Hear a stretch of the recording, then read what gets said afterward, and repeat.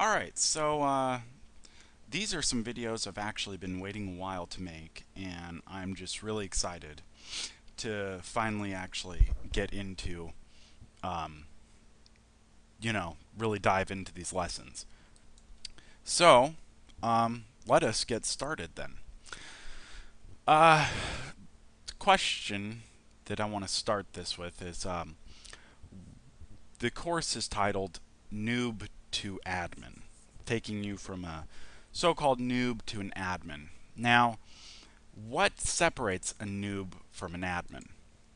Well, a noob will do maybe a lot of tasks in the graphical interface.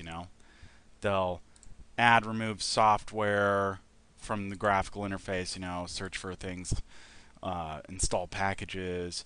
If they do get into the terminal, it's really light stuff that they're doing.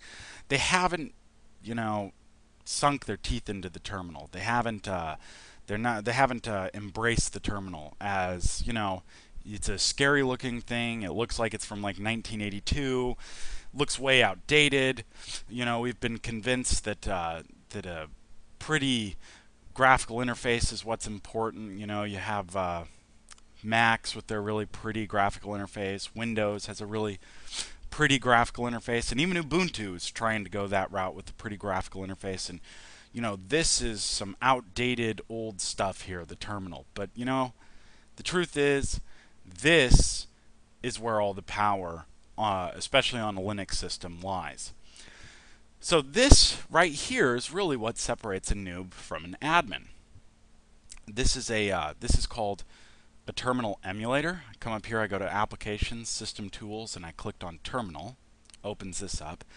A terminal emulator is just a program, and the program gives us access to the shell. The shell is also a program, and what the shell does is it takes input from the keyboard and it passes it to the operating system to, basically tell the operating system to do this or do that, or, it allows you to run commands and whatnot. The default shell in Linux is the born again shell, bash. So that's what I'm really going to be covering. There are many different kinds of shells. If I cat the etc shells file, it'll show me the different shells I have on this system. Okay, I have bash and C shell, and don't have corn shell, but on some systems there's the corn shell, and so I have all these different kinds of shells. They are different in how they do things. They still give you the same access to the system, but they're just different in how certain things are done. But we're not going to cover any other shell really other than bash. We might get into the corn shell a little bit, but not with any depth.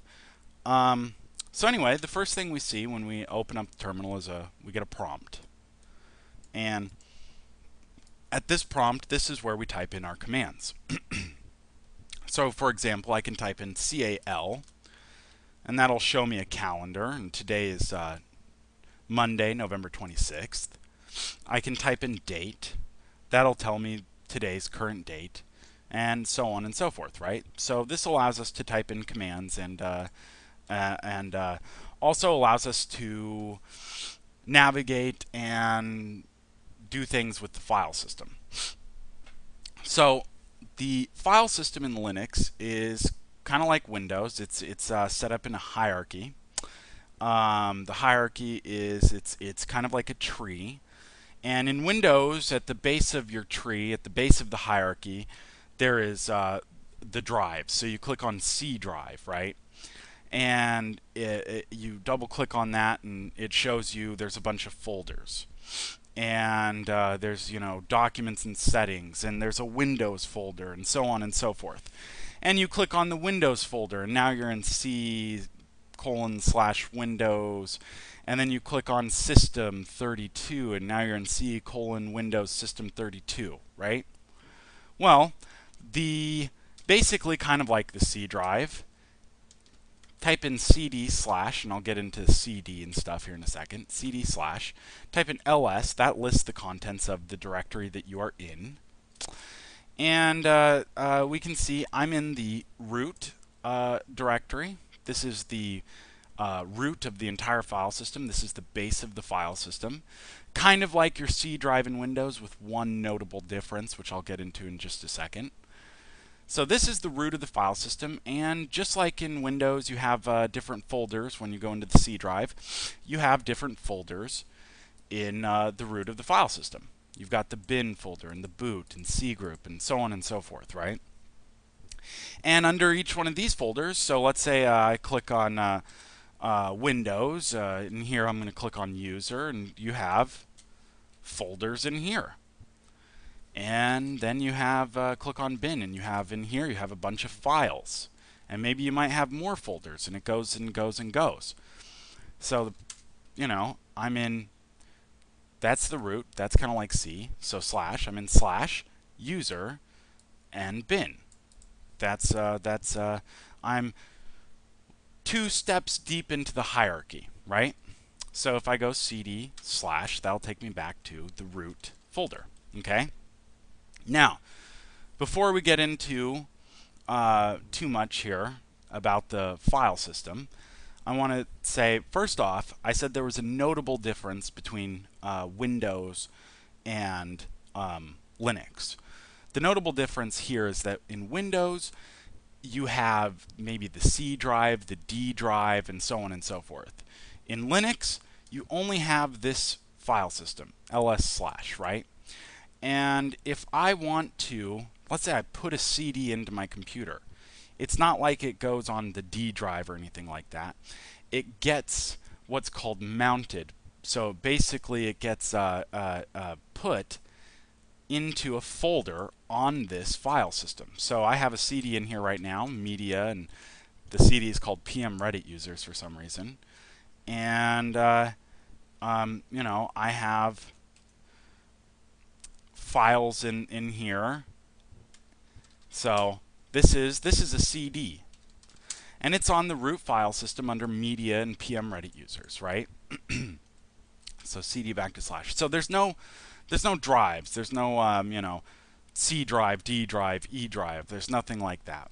It doesn't work like that. Basically, if you have another drive, it's going to you are going to access it through a folder on this file system here. You only have one file system in Linux. So that's a notable difference. The other thing I want to cover is ls. ls lists the contents of a directory. Okay? So if I type in ls, it'll list the contents of the directory that I am currently in.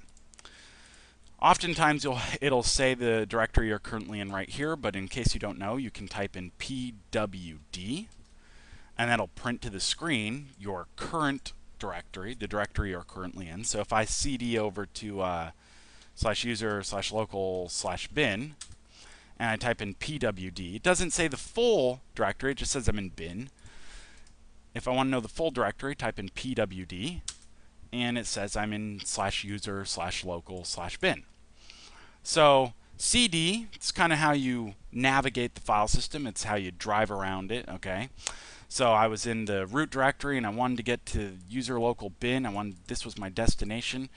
I changed directory to user local bin and type in pwd, and user local bin is my present working directory now. You don't have to type in pwd, it just displays it. Okay, and I'm wondering, okay, what files, what folders, what stuff is in here? Type in ls, and that will list the contents of the directory. There's nothing in here right now, so it comes back with nothing. So I go to cd/etc, type in ls, and it'll list, oh, here's a bunch of files, and these are directories, and you know, so on and so forth, and it's nice and colorful, right? Okay, so cd back to the root directory here, right? And let's go over what directories are on this file system. ls. So ls display the contents of the root directory, and we can see there's a bunch of directories in here. We have a directory called bin. Bin is for innocuous commands. And what do I mean by innocuous commands? I mean they are commands that any user on the system can run, and they are not going to give the user access to messing up the system. They're not system administration commands or anything like that. These are innocuous commands. Now, /bin, though, stores commands that are necessary to the system. Okay, so let's say you have a serious problem with your system, and you have to boot into what's called single user mode. And you may not get access to a lot of the stuff in here, okay? But you will have access to the contents of this directory, because these are necessary to troubleshoot and to fix any problems if anything should arise.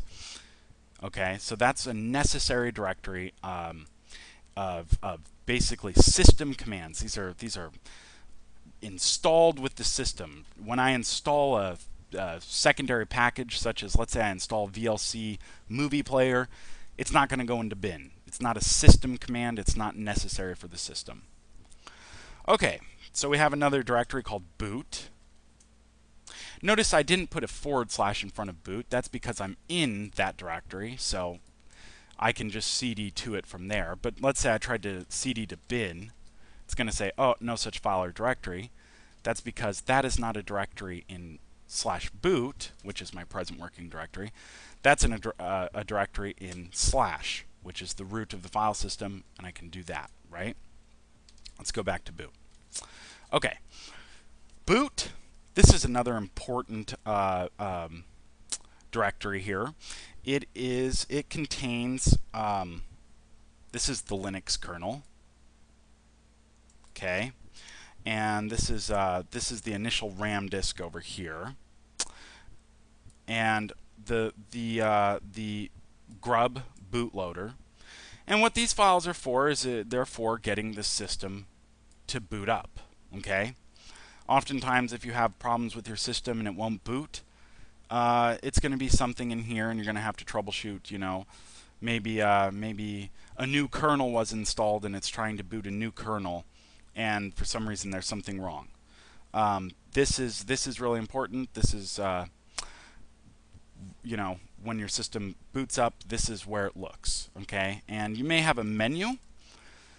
You installed a bootloader called grub when you set up Linux, and you have a menu that gets displayed to you on boot. And it'll say, sometimes it'll say press any key to enter the menu, and you can press a key and it'll show you, it'll say, what do you want to boot? Do you want to boot this, or do you want to boot this? And it may say Windows. This file is the file it looks to for what's going to be on that menu. So that's your bootloader, configuration file for your bootloader. Okay, now we have cgroup directory. Cgroup directory is kind of new, more technical. Well, as I've worked with it thus far, it's related to networking and whatnot, and shaping bandwidth on servers. Not going to get into that just yet, and might not ever get into it at all. Yeah, so we'll just skip that one, and we'll go to dev. So if we look at dev, there's a bunch of strange-looking files in here, and what these are literally devices that are attached to my computer. Linux has kind of this idea that everything is a file. Well, /dev/sda, that's my hard drive. Strange, huh? /dev/sda1 and sda2, these are partitions on my hard drive. Okay? An example of this is, let me show you a command. It's called cat. cat/etsy/password. What does this do? This is a file, Etsy password. Okay, the file's called password, and it's located in the Etsy directory. And cat just displays the contents of that file to my screen. It dumps them out to my screen. Okay. Now, if I cd to /dev/input, let's see, there's a file in here called mice. Now I'm going to display the contents of that file to the screen. Cat mice. What a nice command. So I'm going to cat that file, right? Oh, it doesn't seem to be anything in there until I move my mouse and a bunch of junk starts getting displayed to the screen as I'm moving my mouse around. This is literally the file as I move my mouse around that communicates with the kernel and tells the kernel what I'm doing. So these files in here are basically representative of the devices attached to my computer. Okay? So cd back to slash, and we have etc. We looked at that a little bit. So cd to etc, and this is system-wide configuration files for services that are on the system, for how the system runs, how the system works. For example, there's a file in here called rsyslog.conf. With this file, I can configure what the system, what gets logged on the system, where it gets logged to, so on and so forth, right? We have other files in here. Let's see, what's another good one? Directory colors. I can control what colors are the default for doing when you display the directories. Network manager, there's configuration files for the network in there. cd etc sysconfig network -scripts. These are configuration files to configure my network adapters. This is my wireless adapter here. This is my Ethernet adapter. So if I cat, remember that just displays the contents to the screen. If I cat ifconfig eth0, it says device is eth0. It says the boot protocol is DHCP, which means get an IP address from the DHCP server.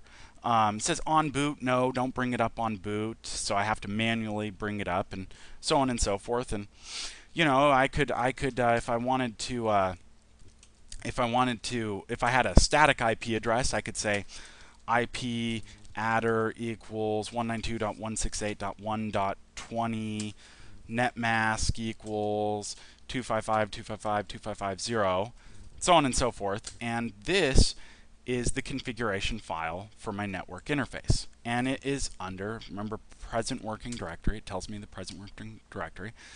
It is in a folder called sysconfig, and another folder in sysconfig called network scripts that exists in the etc directory. And etc is the configuration files for pretty much everything on the system. So let's go to cd back to the root directory, cd/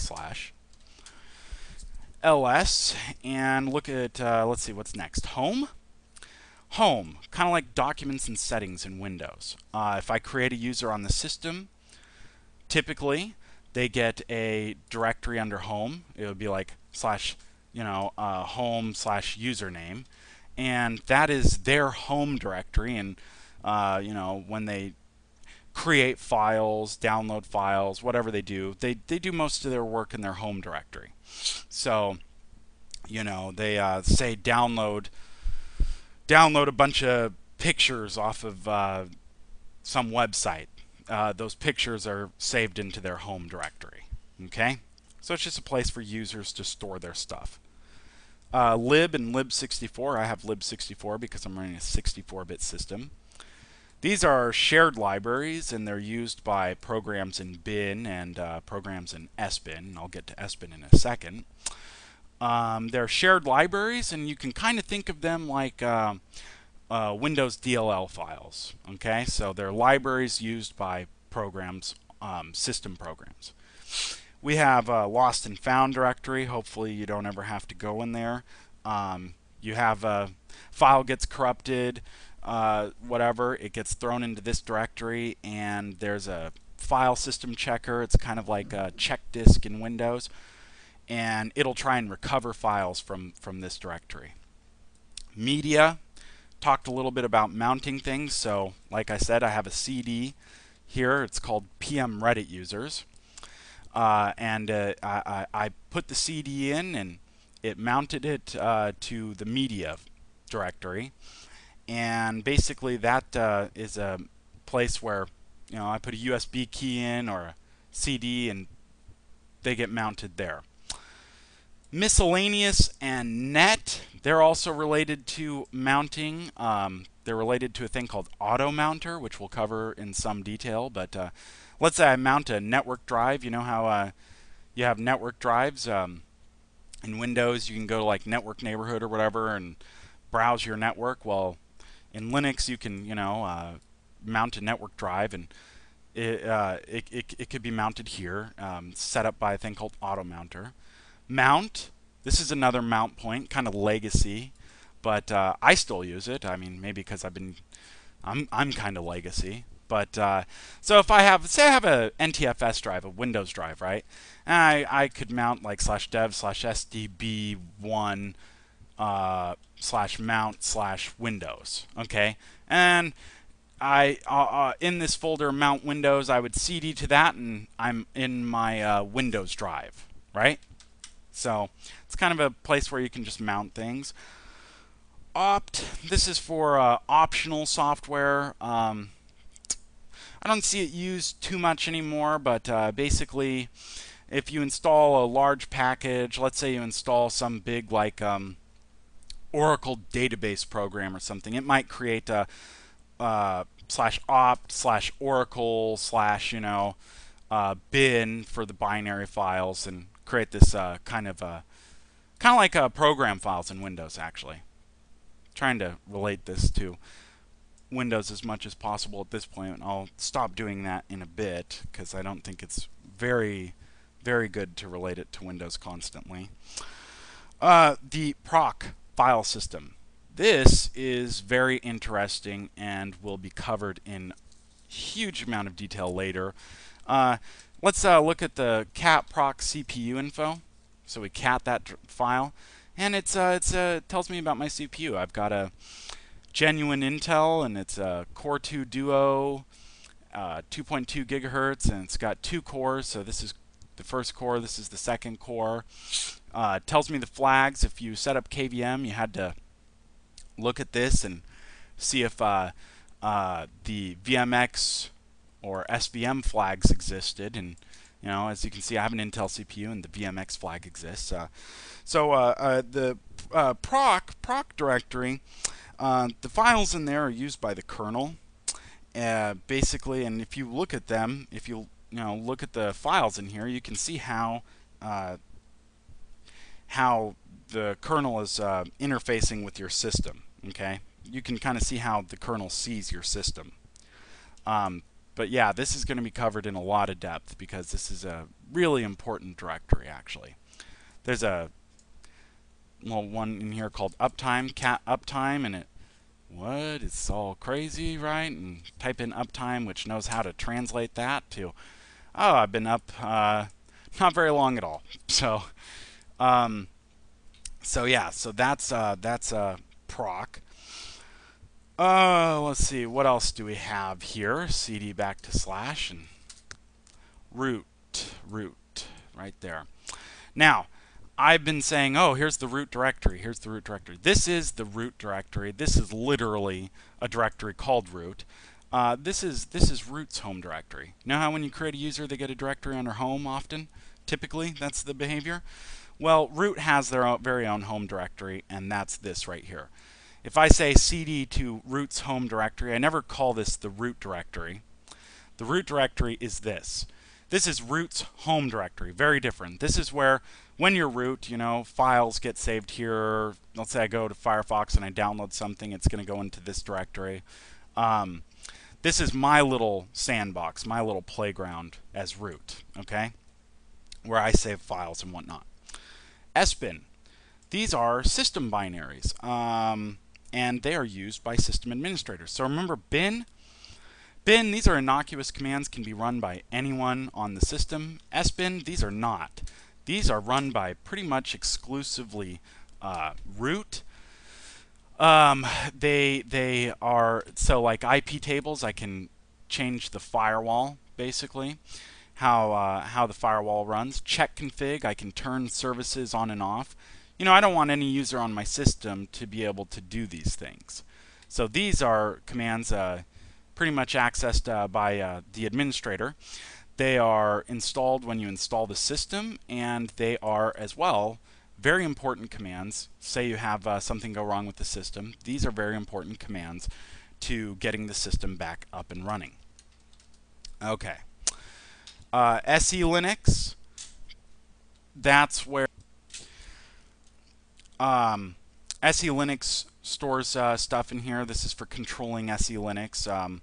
SE Linux is stands for Security Enhanced Linux. It's a very in-depth system, and we are going to be covering that in a lot of depth. But so this is for controlling SE Linux, and we'll get into this one later. Serve. Let's say I have an FTP server, and I have, like, let's say serve/FTP, right? And in there, I have a bunch of files that when someone connects to my FTP server, they get. Let's say I have a web server, and serve www, and I have the noob2admin.com domain. This is basically for stuff you're serving out to the people online, more or less. That's pretty much what it's used for. The sys directory, a lot like proc, really interesting directory. Not as interesting as proc, I wouldn't say, but again, something that we're going to go into in great detail. So if I cd to sys and cd/sys/bus,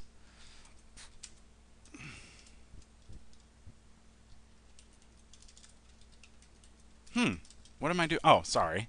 sys/bus/pci/devices, and I come over here and I see a bunch of folders with numbers. These are basically devices that are connected to my system, and I can cd to that, and there's a bunch of stuff in here, and I can control the way say what a network card's doing. There's a lot of things I can control here, but that's another one we're going to have to explore in great detail. So cd back to slash temp. This is a directory where temporary files are stored. Sometimes I'll cd to temp, and I'll create a test file, or I'll if I'm downloading something and I don't want to keep it or whatever, I'll just download a file into temp and whatnot. So cd back to slash. User. User's huge. There's a bunch of stuff in user. This contains all the programs and libraries like we covered in here. These are programs and libraries and more programs. These are system ones. These are programs and, again, libraries and more programs. But these are used by the users on the system. These are installed by the users. They're not necessary for the system. So if my system goes down and I don't have access to this stuff, no big deal, right? So if I cd to bin, and my present working directory is user bin, and I do an ls, bunch of stuff in here, and we can see, for example, Java's in here. VirtualBox stuff is in here. I'm using GTK record my desktop to record these videos. That's in here, if I were to look, Firefox would be in here. Yeah, there's Firefox, right? So this is a place for programs I install, programs that are not necessary to the system, programs that are above and beyond what the base Linux is, right? The user etc contains configuration files for different things in here. There's nothing in there now. Let me see. Local.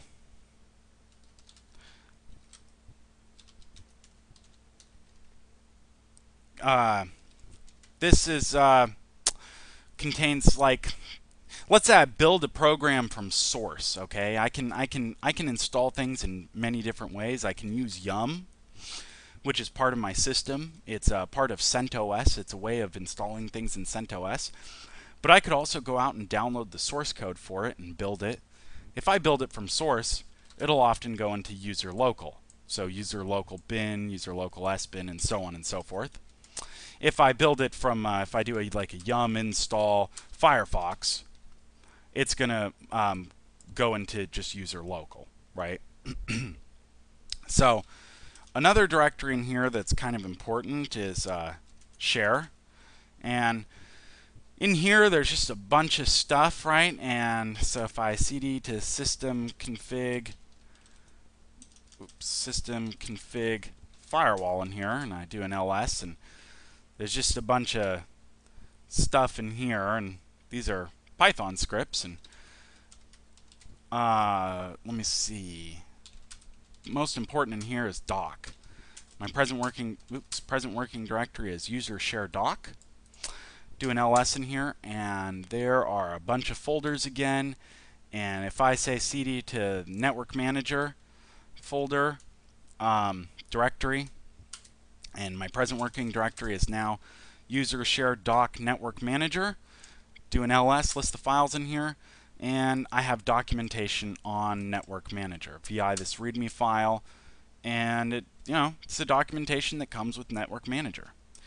It's kind of a lot of stuff to navigate in here, and I have never found a really good way to navigate it, but if you ever get a chance and want to look around, there's a lot of documentation in here. A lot of stuff you can read, wireless tools, WPA. So if your access point, your router uses WPA for authentication, this might be of interest to you, and so on and so forth. Xorg is, this graphical interface and stuff. So important stuff. All right, user share doc. So now we have var. I call it var. You might call it var. There's a bunch of stuff in here. These are files whose content varies while the system is running. So for example, cd var log, there's a file in here called messages. Well, this file is constantly being written to as the system is running. If I tail it, it's something may show up in here. See, boom. These files are constantly varying as the system is running. So that's what those are. Okay. So that is the file system. That's a pretty basic introduction there to the file system. Now we've discussed CD a little bit, and we discussed ls, and even a little bit into cat, but CD and ls and pwd. pwd, I show my present working directory, which is currently root, right? Now let's say I cd to /temp, okay, and my present working directory is now temp. Okay, and I want to cd back to root. Cd space dash will take me to my previous current working directory. Okay, so my current directory is root. I want to go back to temp, cd space dash, cd space /etc /dbus1, and let's say go back to temp, cd space dash. That's just a little shortcut. Okay, cd alone, that'll take me back to my home directory. So let me su to Avant Garden, right? And cd over here to temp, and my present working directory is temp. So I'm currently logged in as Avant Garden. I'll explain su here in a second. So I'm now in temp, and I go cd alone, and it takes me to home Avant Garden. So whatever user you are logged into in the system, it's going to take you to your home directory when you do cd alone. Now I'm logged in as root again. I'm root again. Who am I? That'll tell me who I am. I am root. And I want to cd to Avant Garden's directory, cd space tilde Avant Garden. And that will take me to Avant Garden's home directory.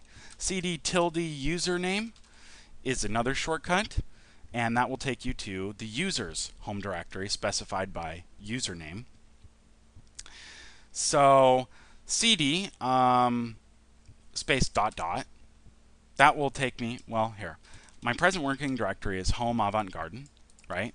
cd .. That will take me one directory up. So if I come over here to cd user share doc and network manager, right? and I want to go back to user bin, I can say cd dot dot. So that takes me from this folder, Network Manager, which I'm currently in, and puts me in this one. Okay. Now I hit tab twice, and it'll show me all the stuff that's in the doc directory, because I could cd dot dot to let's say Perl.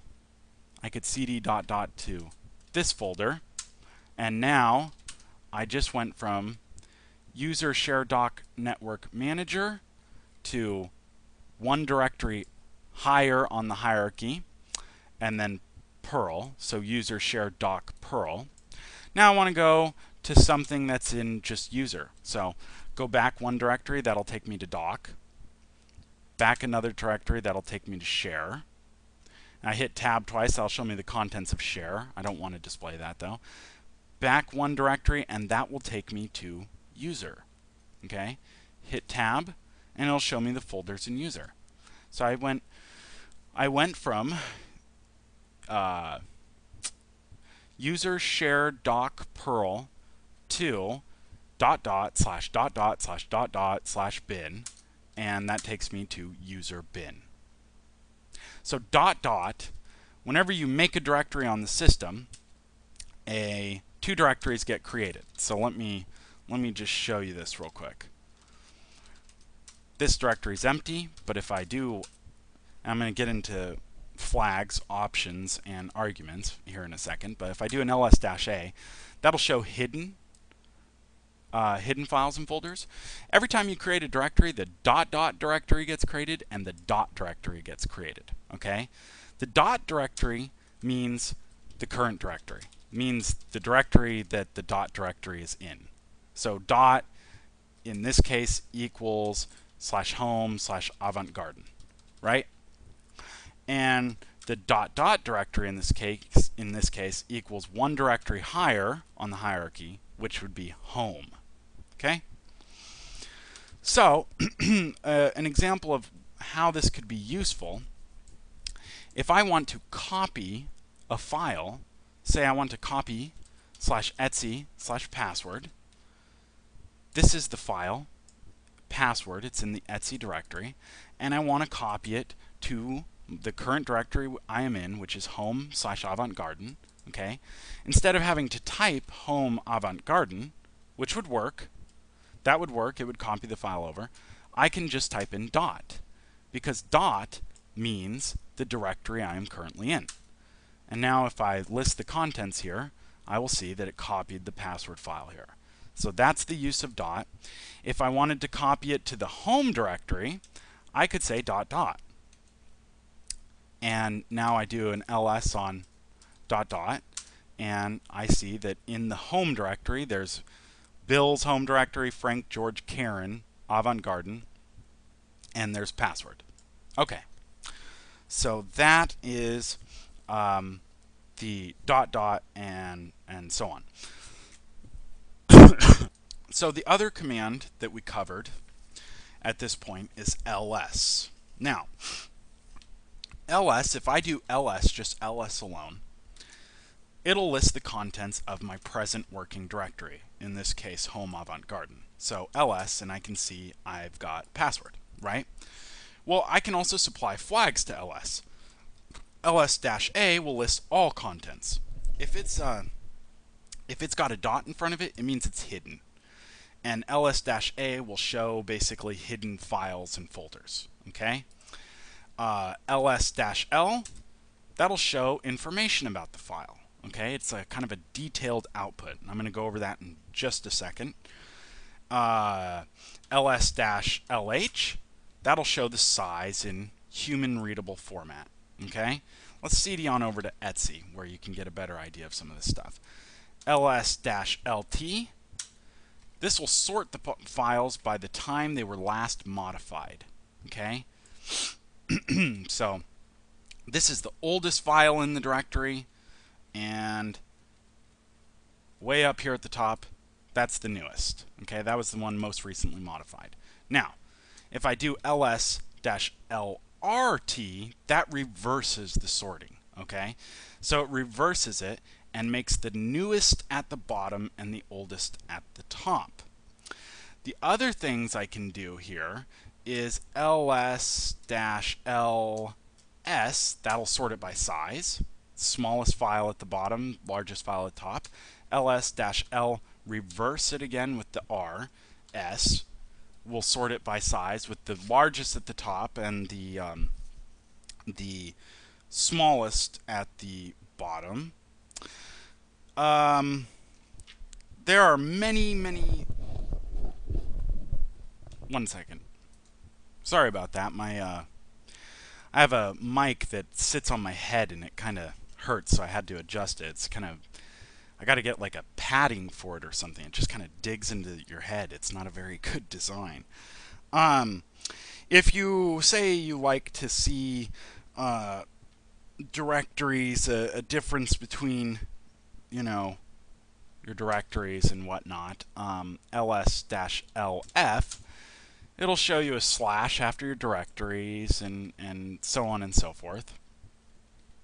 So it kind of differentiates there. It shows you a slash. Oh, this is a directory, and so on.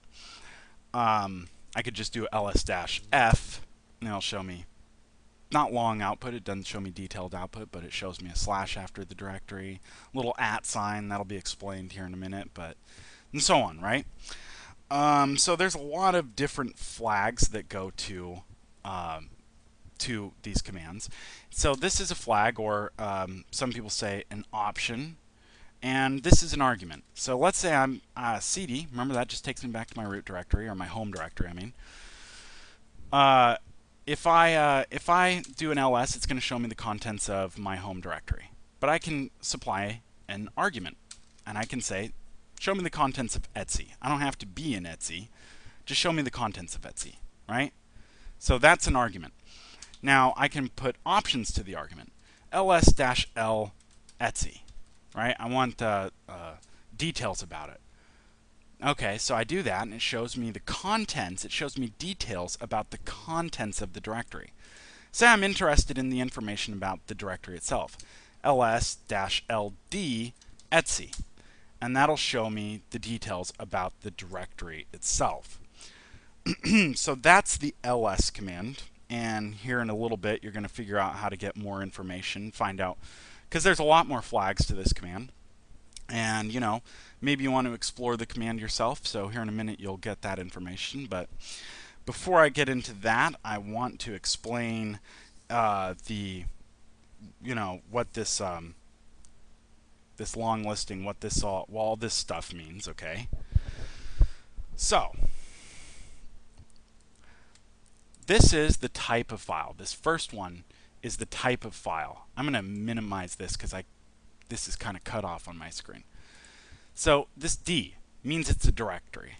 This dash means it's a regular file. This L, it means it's a symlink. Symlinks will be explained in a little bit. There are other types. For example, if I were to do an ls-l/dev, character device, come up to a hard drive, block device, and so on and so forth. So the first bit is going to tell us, basically what it is, a regular file, a directory, so on, right? Let me do ls/etsy, or ls-l/etsy again. Okay. Now, someone owns this file. A user on the system owns this file. A group on the system owns this file. This tells me what user owns the file. This tells me what group owns the file. Okay? So if I were to look at /home/Frank, I'd see that Frank, the user, and the Frank group owns these files, right? This bit right here, these three, tell me what permissions the user who owns the file has. In this case, they have read and write. The permissions that they can have are read, write, and execute. If they have execute permission, like in this case, a directory, it means that they can run it like a program. Directories have execute permission. I'll tell you about that here in a minute. But so this is the permissions for the owner, the user owner. This next set, these next three ones, are the permissions for the group. Okay, so anyone in this group, root group, has these permissions to the file. And the last set are the permissions for everyone else on the system.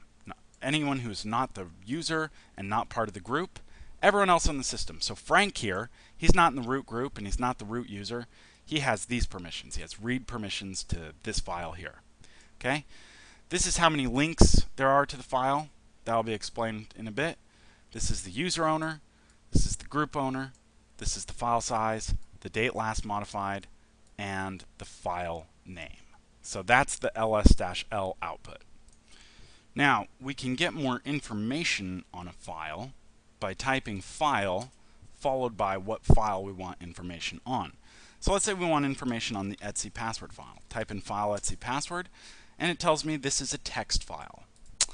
In my home directory, in root home directory, I have a file. It's an RPM file. I type in file/root/epl, so on and so forth .rpm, and it tells me this is an RPM file. Because let's say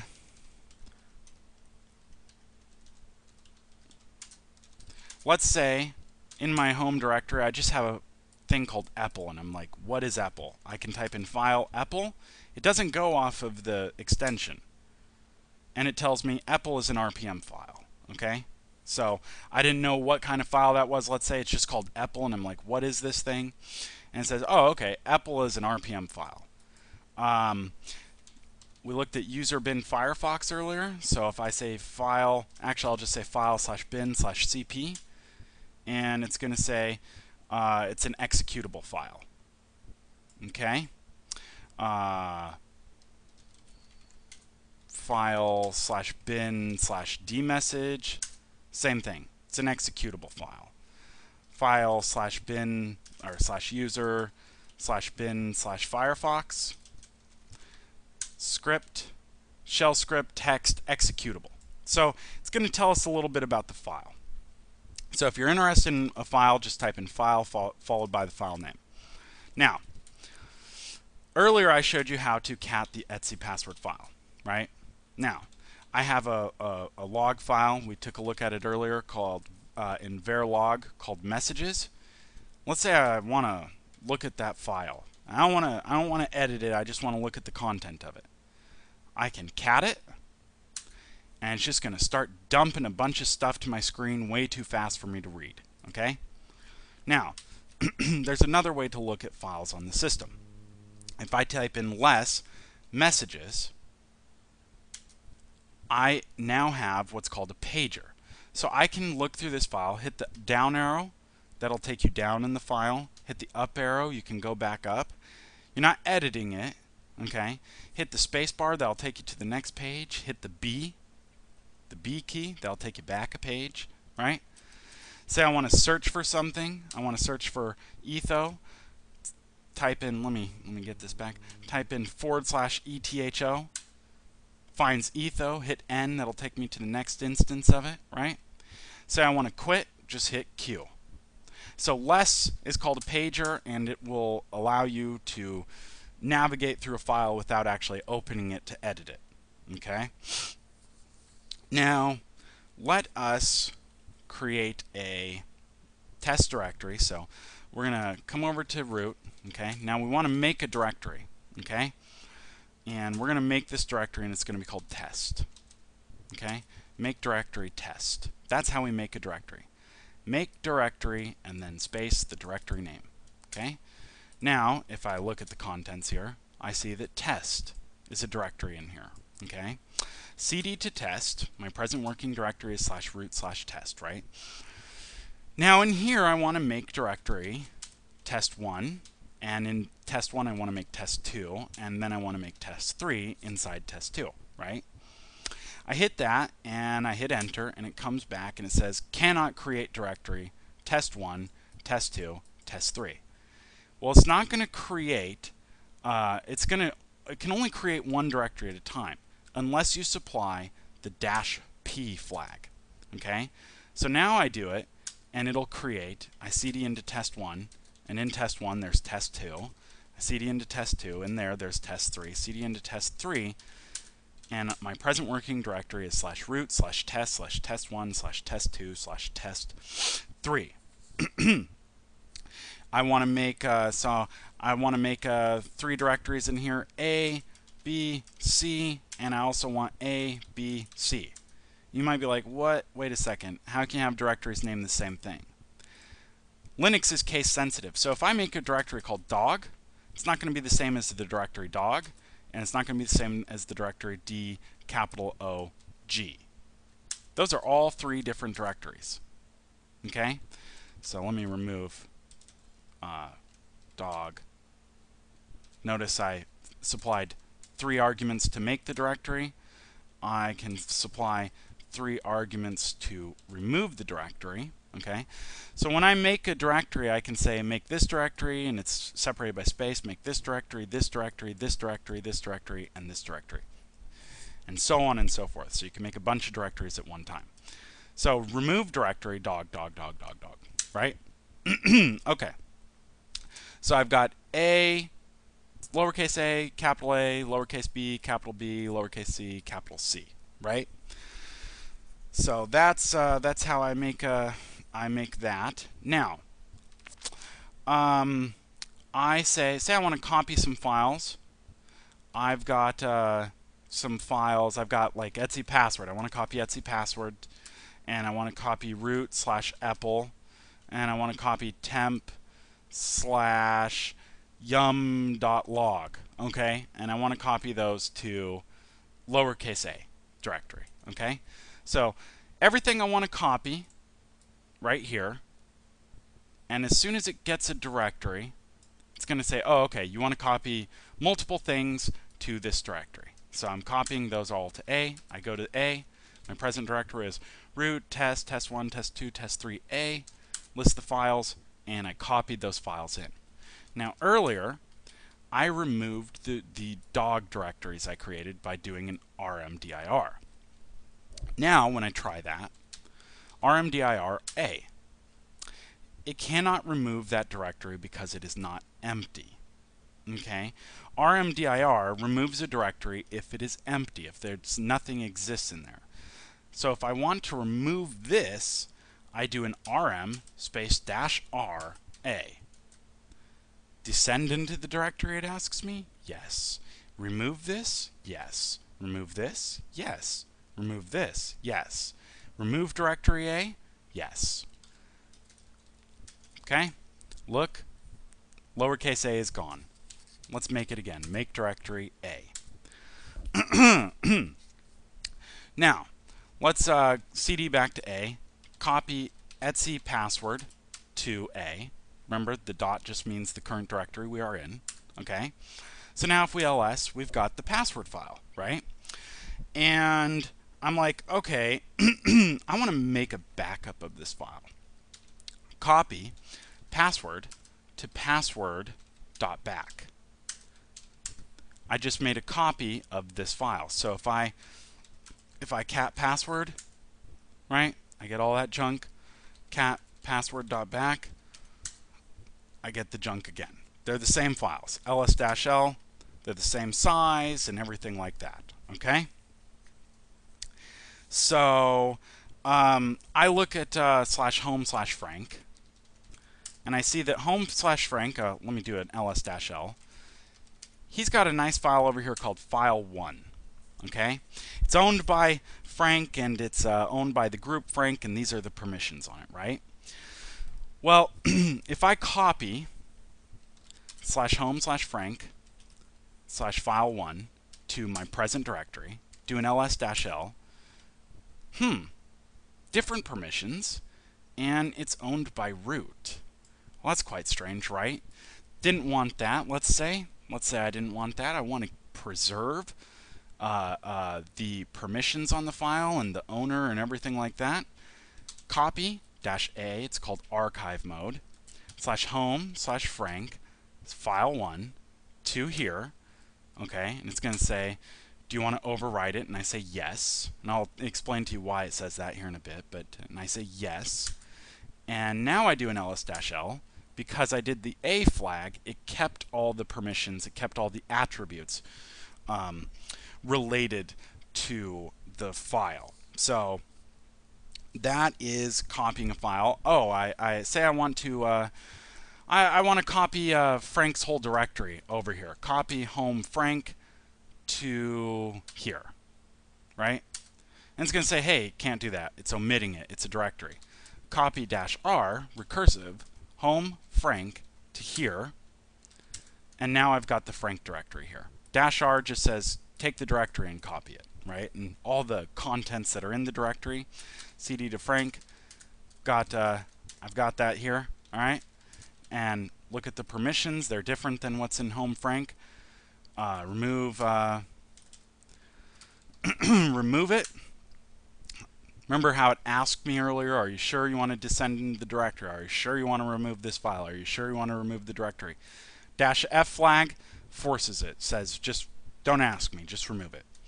Let's copy -ar/home/Frank to here. Now if I cd, if I look, Frank is back. ls-l. It's owned by Frank. The permissions have all been kept the same. And come into Frank and do an ls-l. And we can see that all the permissions, all the attributes associated with it have been kept the same, right? Now, let's say I create a file called file1 in here, right? And, oh, I've got a file called file1 in here. Let me remove that file. File1, remove file1, yes, remove it. And I create a file, touch, that just creates an empty file. If the file already exists, it just updates the last, I believe the last access time actually, not the last modified, but. So create a file called file1. And the file's timestamp is November 26, 2103, right? Come into the Frank directory, and it has a file called file1, and it's got November 26, 236, okay? So this is a newer file than this file. So if I come over here and I say copy, or actually I come back to Frank and I say copy file1 to one directory up, which would be this directory, and I use a -u flag, and I come back over here, I cat the contents of file1, and I cat the contents of the file1 I tried to copy over, they're not the same. Why didn't it copy it? The -u flag is a nice way to say copy only files that either do not exist in this directory or are newer than their existing counterparts. So it didn't copy file1 from inside the Frank directory to this file1 because this file1 is newer than the file1 that's inside the Frank directory. If the file1 inside Frank directory was newer than this file1, it would have copied it over. -u, update it, right? Okay. Say I want to rename file1. Move file1 to file2. ls, file1 is now named file2. Let's say I want to move file1 to the temporary directory. Move file1 to temp. Oh, that's right. I just named it to file2. Move file2 to temp. Okay? Do an ls-l on... Actually, let's sort it by the newest. ls-lrt on temp. And right down here, we see that the newest created file in here is file2, which I just moved over. Remember the copy -u flag? Only copy files that don't exist or are newer than the files that do exist. Move has the same flag. Only move files that don't exist or, are newer than the files that are already existing there.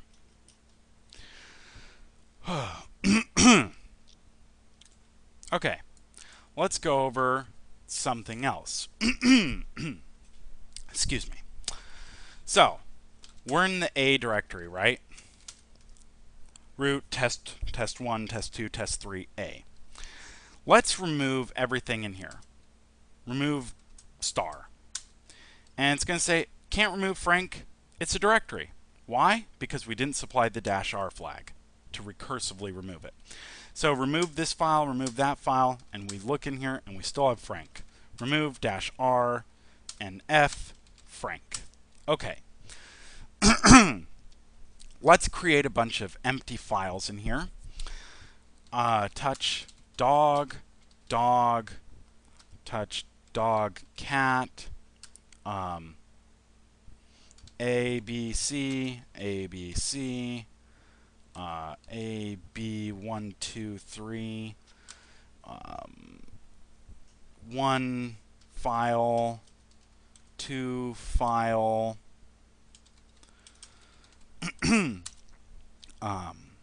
A, X, C, D, A, X, A, Z, C, D, A, Z, V, D. Okay. Now we got a whole bunch of strange files in here. Why on earth would I do that? Now, let me show you something. ls A star. That's going to match every file that starts with an A and is followed by any character and any amount of characters. Okay? Let's say I have, let's touch one more file just called AB. So do an ls-a star, it matches AB. Do an ls-a question mark, that's going to match any file that starts with an A and is followed by a single character. We can say 2 characters. Okay? Notice that this matched ABC, but not AB, because I'm saying it starts with A, has a character,